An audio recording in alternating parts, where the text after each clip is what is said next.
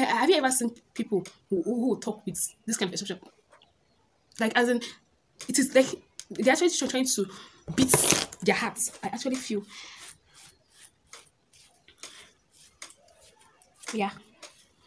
Yeah, I'm not mad. Okay. Hello guys, welcome to my channel. I am Ezinnetalks, a YouTuber of stammering, confidence and anything lifestyle. We can do this if no one asks. Stay tuned.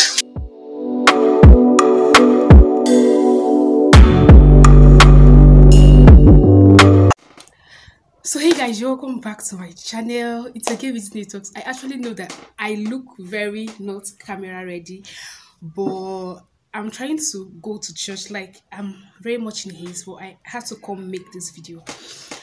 It's about people. Okay, please, firstly, if you're not yet subscribed to my channel, do subscribe. I saw your comments on my last videos. Thank you.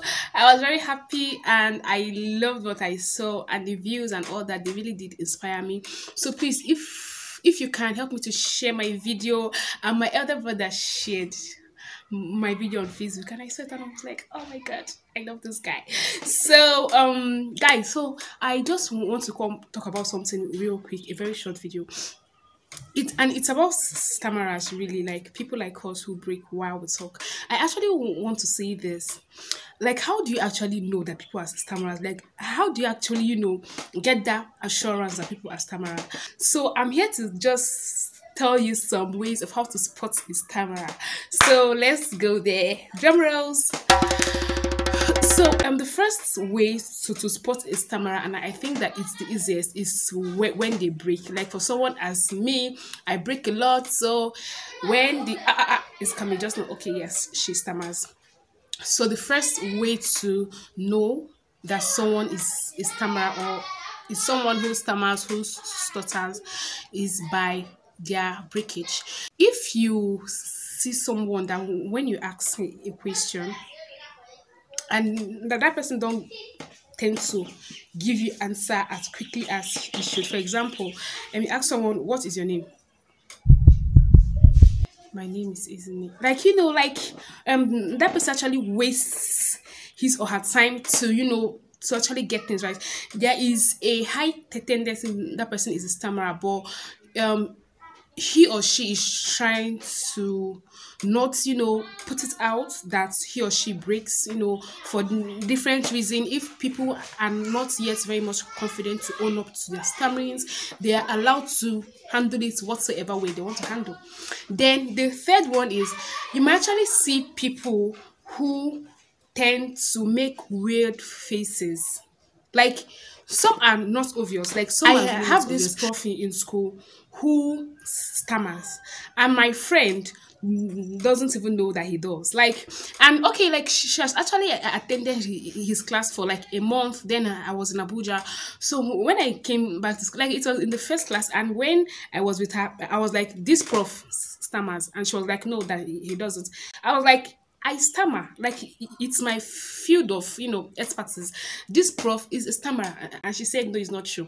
Then I think that it was in his next three classes, he actually said it himself that he stammers. And when he said that, I was on my seat and I said, yeah. And he looked at me and he said, I was like, of course I know. Like, it's my field. So, like, some people, we tend to keep some kind of weird faces. Sometimes it is not even obvious. Like, you won't even know. Like, it is not even about them being very stiff or something. But sometimes, like, they'll kind of keep a kind of very slight funny face, like, to help them to pressure out words to come out of their mouth. Then that's the way you know that they do. Then another one is people would tend to use a lot of body movements while they talk. Like, we have people who tap while they talk or something. Then some will actually use something like their internal.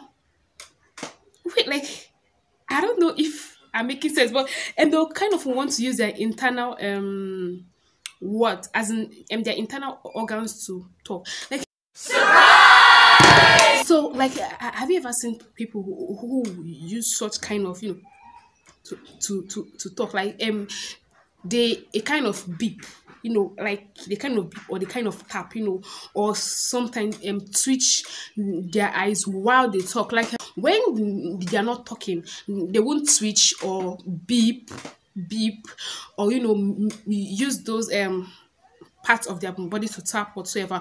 But it's when they are trying to talk, like they kind of tap, all those things.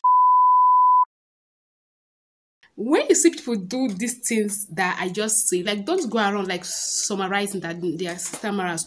Some are not. Like what I just said are things that you could actually, that could actually help you to know if someone is a stammerer.